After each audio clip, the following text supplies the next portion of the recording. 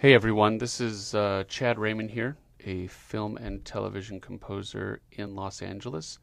I saw a video recently of Brian Ralston talking about the take feature in Digital Performer and comping some audio, I think it was some drum tracks that he got, and auditioning those and comping them together into one track.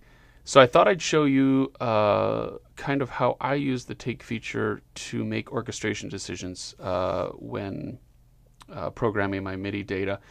I was doing this morning, and as I was doing it, I thought, some people might not be aware of this, and I use it a lot to help kind of inform my orchestration decisions. So what I have here is I kind of have this this phrase here, and I have violins 1 and violins 2 in octaves with the melodic material, maybe in violas too, but I'm certain it's in all the violins. And I had to make an orchestration decision. I had to decide whether or not to use the horns to add weight to that melodic material or to counter that with their own line.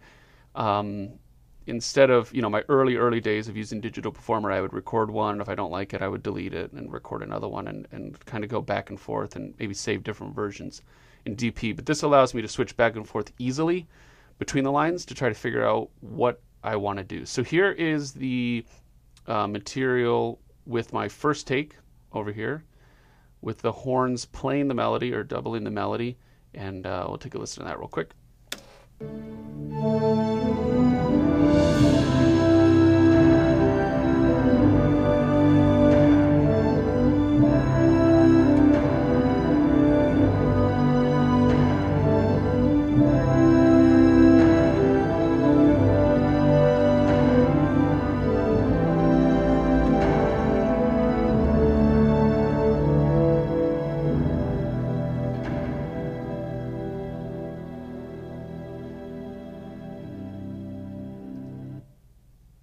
So I also want to kind of apologize for the MIDI data. This is all unmixed. This is pretty raw and hasn't been edited. So, but at least it gives you an idea of what I'm working with here. So that was the first take. So now what I have is I recorded a second take here.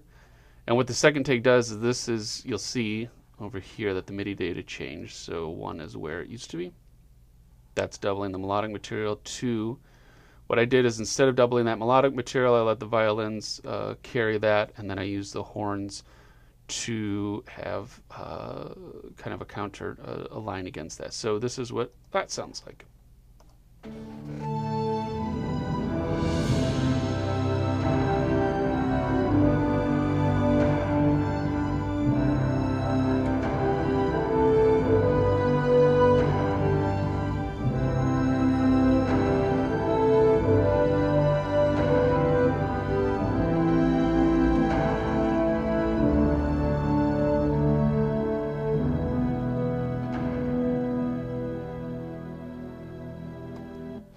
Now I can easily switch back between 1 and 2, kind of figure out which line that I want to use. Now if I use that second horn line, I'd probably push it back in the mix, maybe add some winds to brighten up the violin line to let that cut a little more. But I still trust pencil and paper. I kind of still trust my gut and my training on orchestration decisions. But what Digital Performer's take feature really allows me to do is to kind of quickly listen to both options back to back and try different orchestration things. I use this a lot for string writing as well.